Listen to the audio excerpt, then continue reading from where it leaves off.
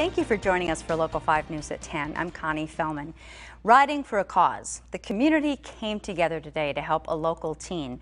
11-year-old Jason Vandevort was diagnosed with muscular dystrophy when he was just a year and a half old.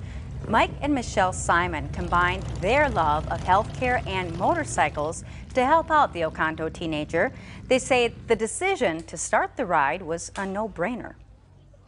I work in the medical field and I have a lot of special patients, and Jason's actually one of my patients, with all HIPAAs signed, and we just decided to start writing for the kids.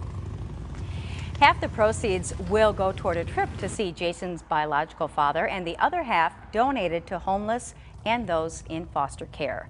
At the end of the day, the ride raised $8,000.